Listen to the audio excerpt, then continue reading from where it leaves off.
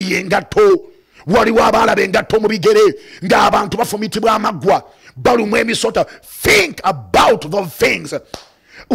Waliwo abawandiika ebitabo ate waliwo ababisoma. Abawandiika balowooza, abasoma bye batalowooza.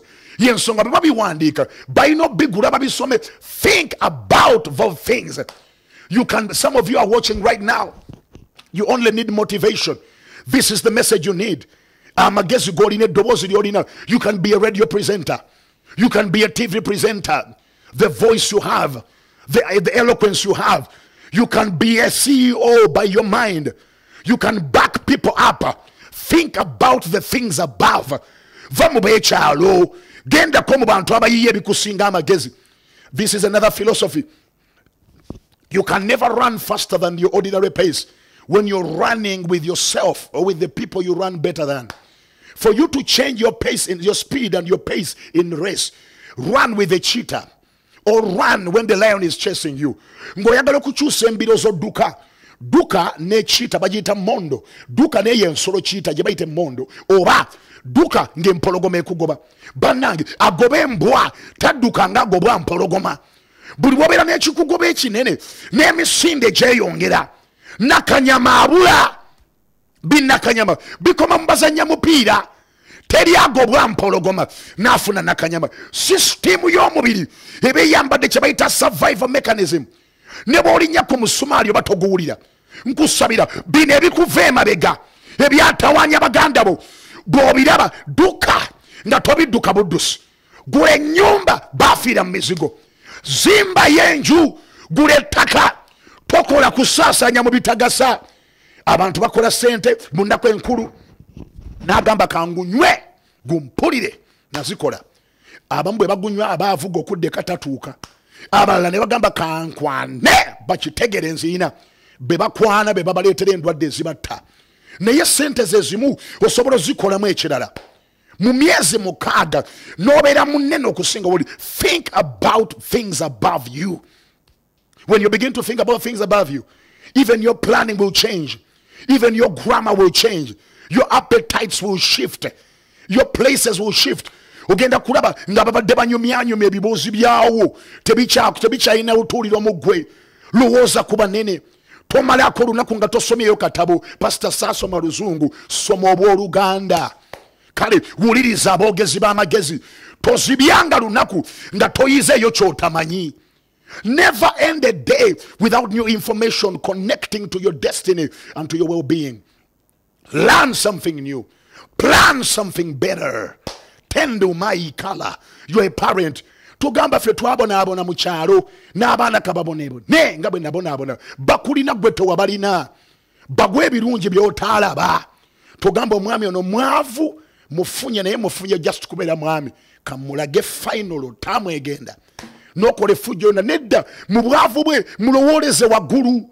Mulowooleze ng'abasajja abalala. The only way you'll be a queen in the palace is when he becomes a king in the palace. Ekitiibwa ky'omuweewaka kye bagenda omulabamu ku mulimu. Ebivumo by'omuweewaka ne ku mulimu agenda nga yeefeebya. Taliyiya binene. Amaanyi g'omusajja gali mu mukyala we kumuwaana. Amaanyi g'omwami gali mu mukyala we kumuwagira. Ne bw'olabanga balala bamusinga buli lunaku mugambe abulako katono okubenkana. Agenda kwekyawa abafuuke. Nene bw'aliba abasinga n'omugamba abo bonna bakusinga tolina ky'oli. Bibanga bigambo ebimunyiiza biina kye bifumita mu mmeeme ye. Kino kyabadde azimba wandikiyiwa. Jjukira buli bw'ataba na kitiibwa nawe tolina kitiibwa. Think about those things. Lowooza ku biri waggulu. Bamulirwana bazimba n'omwami w'omuzeemu amaanyi bw'aba akeera kwebaka bamugoba ku mulimu sooka omuzeemu amaanyi keera mukwateko mugambe daddy tubadde twebaka naye kati tutandika okufuluma. Ayinza okuba discouraged bw'ofuluma n'okomawo n'omusangawo sooka omuwaane mugambe neebaza Katonda ku lulwo eno season gy'obadde waka Katonda agimalawo. Ndaba mu nnaku ntono Katonda akola ekipya tugenda kuyiiya. Bwe gaba gamuwedde the reason why a woman is a helper, help him. Bw'aba takyalaba gy'alaga muyambe mulabe babiri. Mwazika eriiso limu eriraba olabye erimu alabye erimu. Sigamba lijeemu tandika omuwola ku by'olaba. Mulage nga muli bana abaana abasoma. mulage nga talinyomebwa ku kyalo ne bw'aba alina ebifiini nga byewaabwe nga babalogaaloga olw'okukkirizako n'olw'essaalayo n'olw'ebigambo ebimuzaamu amaanyi n'eddogo liina bwe litya bannange emiguwa nga giri ku mikono tegisobola kuwangala wali muliro. Bayibuli egamba Nebukadneza yasuula Sadraki, Mesaki ne Abedunego mu muliro bwe babasuula nga baliko enjegere zo zaasirira n'ababasuulayo naye bo tebaasirira n'enjegere ziina bwe zitasoboka. Ladies and gentlemen, n'ebikolimo ne bwe baba baamulaama ne baba baayogera bintu ne baba baamutuuza mu malaalo nga bagenda gaziikamu omuntu, ebyo bikola amalaalo gali ku ttaka galinnyeko linnya ku ttaka gamba ndagira amalalo gazikire geebakire ddala vaayo bw'ona amusabira ajja kuvaayo payakala. I wish I could close here. Think about the things which are above. When you begin to think about the things which are above, the battles that have been weakening you are going to cease.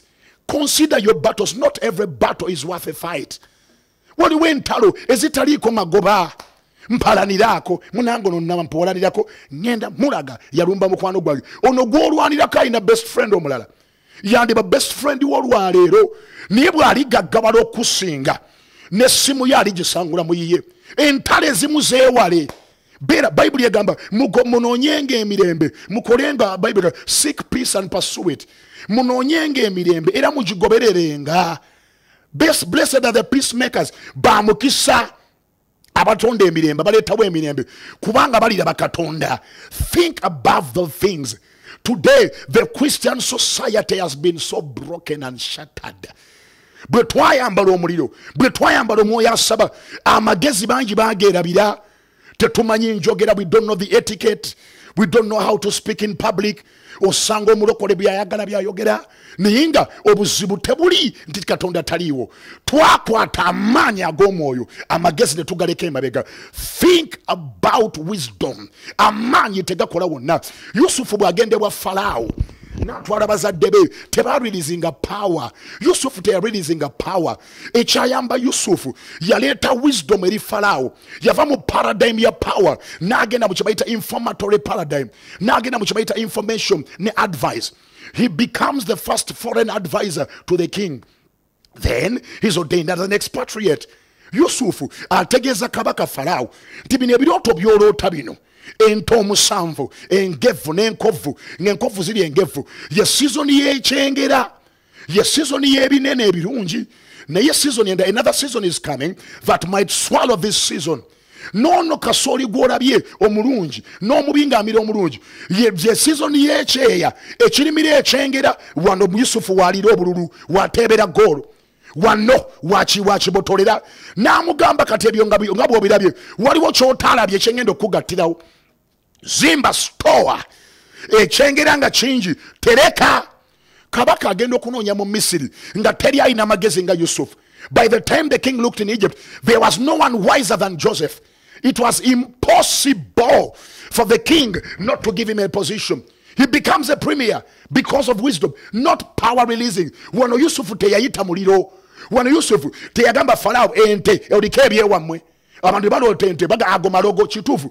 Teyamugamba ebyo byewammwe nno bikulumbye. Nedda yamuwa magezi. Katonda aina ne dimension. When you go up, you begin to see wisdom. In Revelation chapter 4 verse 2, I think verse 1 part 3 says, come up here. Mukubikulibwa Katonda agamba Yokaana yambuka wano. There is still a place up there. Byewakalaba binene naye si bye bisinga. Abagagga mu kibuga ekimu be baava ennyo mu kibuga ekirala. Abatuuse ku ddaala erimu ate be balemereddwa mu ddaala eddala. Gwolaba ng'alina miliyoni 10 wano e Uganda olaba nga mugagga. Ava e London bw'abeera ne miliyoni 10 alaba nga ensi ekomye. Waliwo omuntu alina $1,000,000 nga alinnya ku balala. Waliwo alina $5,000,000 ng'akaaba amaziga agamba obwavu bunnumbye. Because the great height of another is the pitfall of another, is the downfall of another. Think about the things above. Lowooza engeri omwami wo gy'atalifaanana bambi balala. Toyanika makaago mu bantu. Ne bw'oba n'obusungu toyanika mukyala wo, toyanika oyo omulenzi akwagala. Bano b'ogendamu omwanike tebajja kukuwasa. Ne bw'aba asobezza mufune mu tayimu yammwe. Think above the things above. Bino by'omwambula yambula era tebali kuba kitiibwa enkyali ekuba w'olifunira omulala gw'otereza mu layini akutegeere n'embalayo ng'obudde bugenze. Ebimu twetaaga magezi, ebimu tubisabidde, but many things we need wisdom. Wisdom and knowledge shall be the stability of your time. Kandeki tandoba kandara. As I'm hastening to a close, I trust that God has blessed you. As you're listening to this hour, think about the things above. I can be above and never beneath. I can be instrumental in my company. Mwabawereza bali makanisa tobera headache eri musumba wo. Don't be the reason for argument. Nga buli bwakulaba yeeralikirira gamba kaze bagenda kuva mu kanisa. Ako ke yeeralikirira n'amagenda go geeralikirira. Gwolabanga gamba nja mulumya omutwe. Nedda tolumya ye olumwa mutwe olw'enkya. Ono Katonda yamuyita. Buli bwomenya byazimba jukira Katonda amukozesanga muzimbi. Katonda bw'atazimba abazimba bazimbira bwerere. Katonda yabizimba naye n'abizimba. Buli bwomenya abakkiriza bali ne pastor wo omenya nnaku zo. Excuse my vernacular. When Saul bwe yayuza kanzu ya Samuel, ye yali amanya ayuza kanzu mbu yali amwegayirira. Bwe yagiyuza Samuel amugamba gw'olabanga ayuziza kanzu naye oyuziza bwakabaka bwo bugenze mu mikono gya mulirwanaawo. When he tore the ephod, it was not just an ephod of Samuel. When King Saul tore the ephod, the tunic, Prophet Samuel told him that this tunic that you've rent in pieces is your kingdom that is torn apart. It has gone to your neighbor. Bino byoyonoona omusumba wo oyonyoonye makaago gancha byoga manja mwanika enja mugwagerako abantu bave mu kanisa bana abava mu kitangaala Katonda ababalira kugwe. Bino by'omuyuza n'amakaago galiyulika. Saulo yayuza kanzu olugoye bwakabaka bwe bwayulika. Think about the things above. Mwewale ebigurupu ebibeera mu makanisa, mwewale ebigurupu ebibeera mu mirimu. Bw'olaba bawukayanya bosi wo tobabeeramu. Jukira bwe wali ku street n'otwala empapula nga tebakuwa mulimu. Guno bagulaba ng'oguli mulimu. Gwe beera mugezi. Leka bakole obuvuyo babagobe gwe bakuwa ebifo byabwe. Teweegatta mu buvuyo ne mu ggwanga mu political struggle. As the slogan is, teweegatta mu bakuba mayinja wandifuna obuzibu. Family yo yeena akaaba bafe abalala bajja kulaba ku mawulire bagambe beeso naye ng'ogenze abaana bo obalekedde obuzibu. Omusaayi gwa kitaabwe gukoze ekyoto nabo bwe balikula byandibagoberera. Weewala obuvuyo, weewala obugugungo. I'm talking to you. Buli muntu w'amaanyi ng'ali mu kibinja naye buli muntu ekibinja bwe kisaasana oddayo wekka. Landiroodi wo tamanyi nti wakasse n'amayinja. Landiroodi wakubanja tamanyi nti wabanise n'omukono wabadde wagira gundi oba gundi. Beera waka, wagirira waka, wagirira gy'oli. Lwana zimba amagenda. Tandikawo ka business. Obudde bw'obujagalalo tobubeeramu. Beera tunuulira abazadde b'abakaddiye ani abayamba bw'obanga toliiwo. Teeka amaanyi go ku bulamu bwo. Lowooza ebiri waggulu. Think about those things. The world is suffering because people are looking down. Bibira wansi bibira yensonga empungu. Enjawulo y'empungu n'ebinyonyi ebirala egenda waggulu w'ebire ebeera mu bbanga. It soars high above the clouds. Empungu ekijawula ku binyonyi tebeera ku ttaka, tebeera mu bya wansi nga mbaata, tebeera mu bya wansi nga sekoko. Empungu ebeera waggulu ne Bayibuli egiwa ekitiibwa. Mbasumulirako omwoyo w'empungu. This day, after this meeting, may your life never be the same. Now I prophesy power. I prophesy a new mind. I prophesy restoration.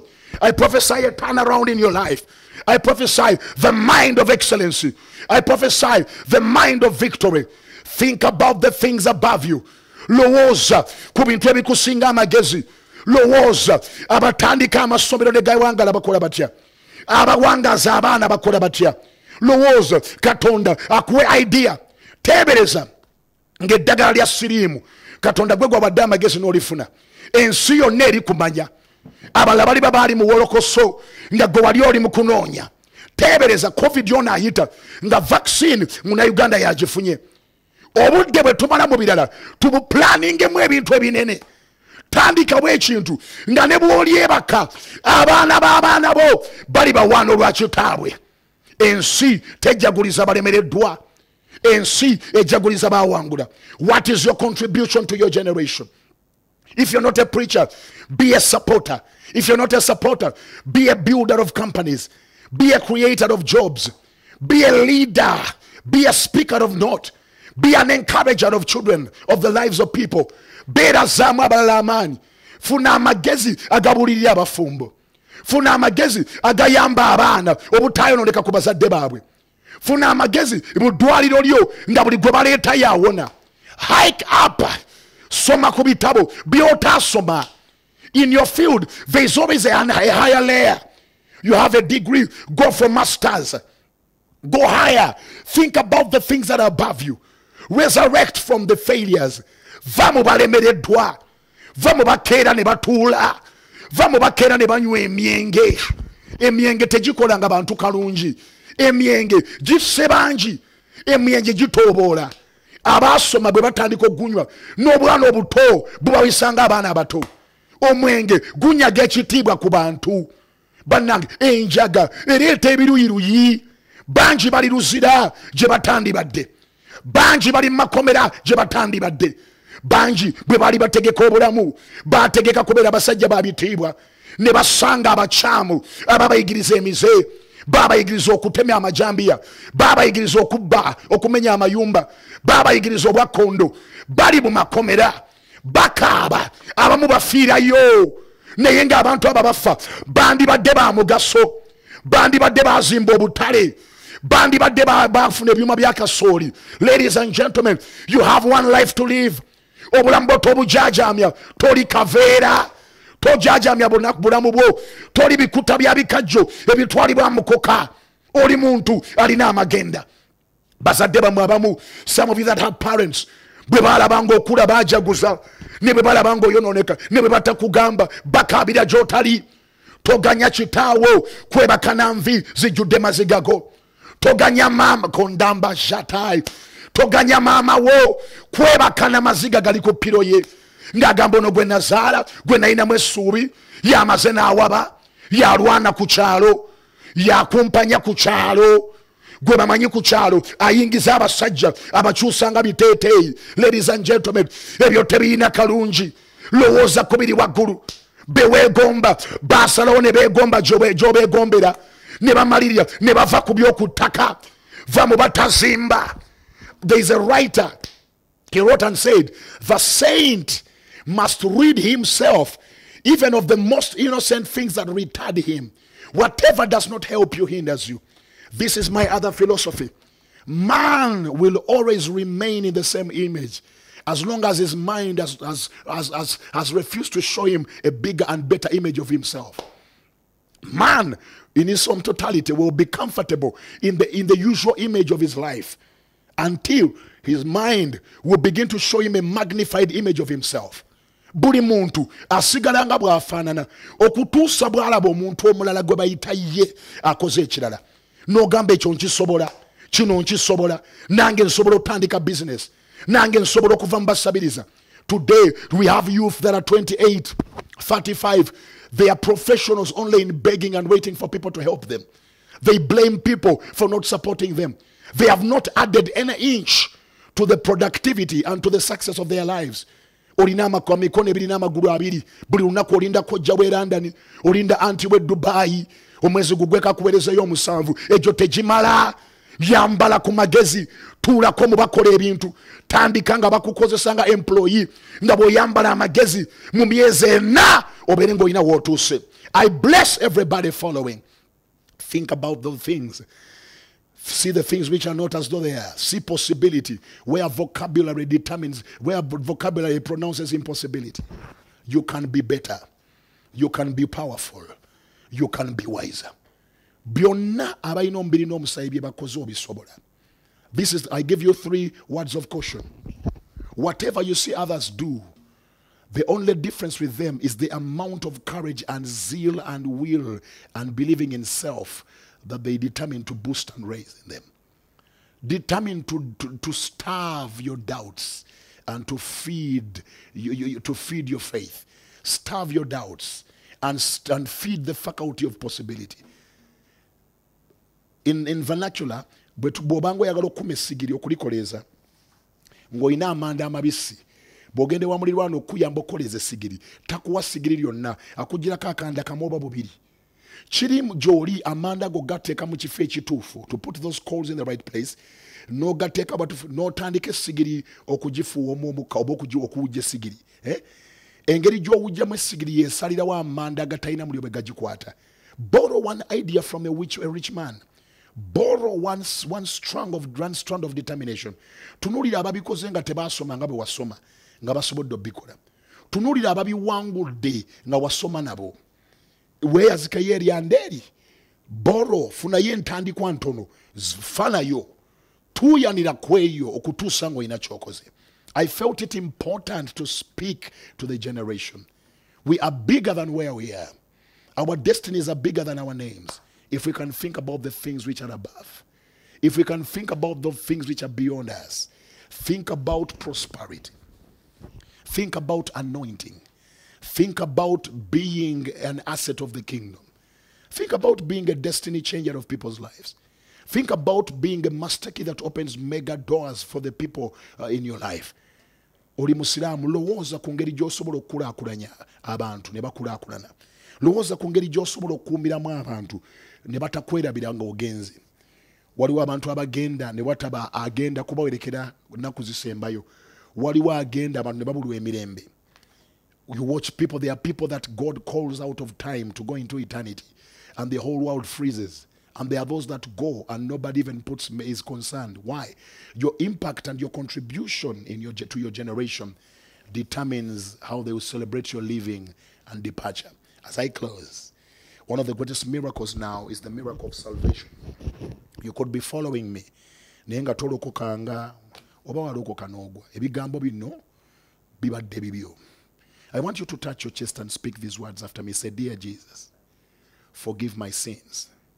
Come into my heart. Write my names in your eternal book of life. Save me. Cleanse me with your blood. Even on the other day, I want to inherit your kingdom, the kingdom of heaven, when my days on earth are over." Thank you, Jesus. Thank you, Lord. Amen. Ladies and gentlemen, I want to thank you for following BTM. Thank you for being part of the program always. Samuel Okasanka is my name. The church that I pastor is opposite KCB Bank on Ginger Road, below, adjacent to the KCB Bank or the Commercial Plaza. Across the road, there's a building called the Plaza. There's a signpost of Post Bank. There's a sports betting there. But in that corridor, as you go, you don't go up, you go down. In that corridor, there is a very big auditorium. That is where we gather. That's where the Center of Revival fellowships. Every Sunday from 9 to midday, from midday to 2, we're there.